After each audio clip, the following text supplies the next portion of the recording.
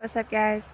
So I'm totally out of my element right now, but doing something a little different today. I am metal detecting, and it's addicting.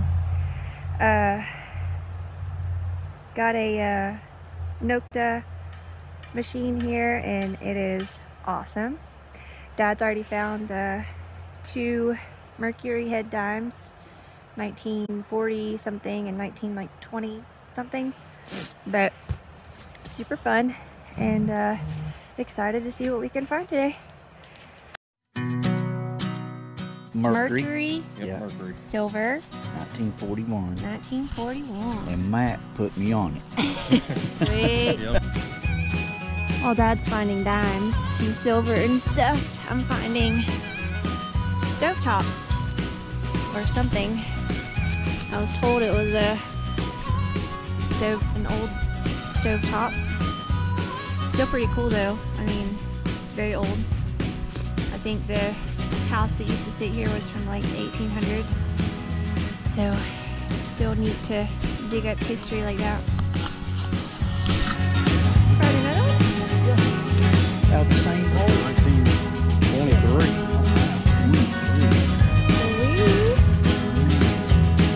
That's the great thing about silver and gold. So just how it's dropped is how it comes out. It don't matter if it's a year or it's 300 years later.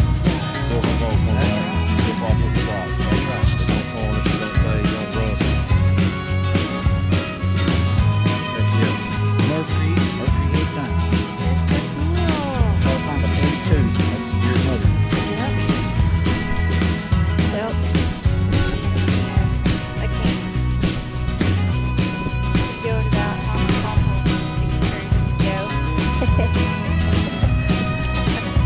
I can't. Finally got it out. What? Indian head penny? Indian head penny.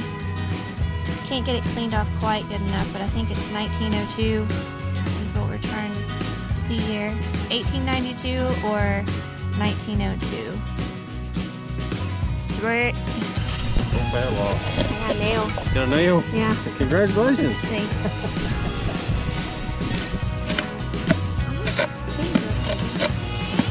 Yeah, that's cool.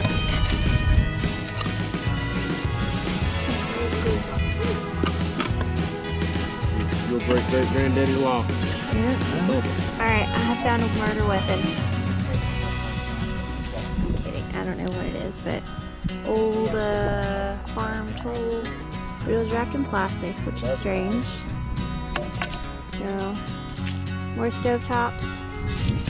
What is this? I think that's the thing that you take the stovetops out of the stove. Oh, got it. Like a little hook. Yeah, And you would hook it down in there and pick the top up. got it. But it would have been longer than that. Yeah.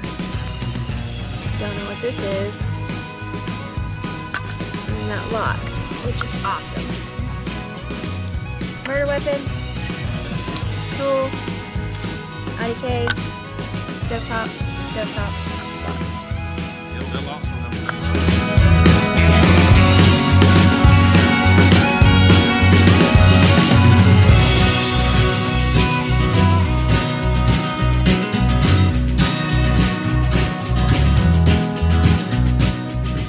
Coming in hot.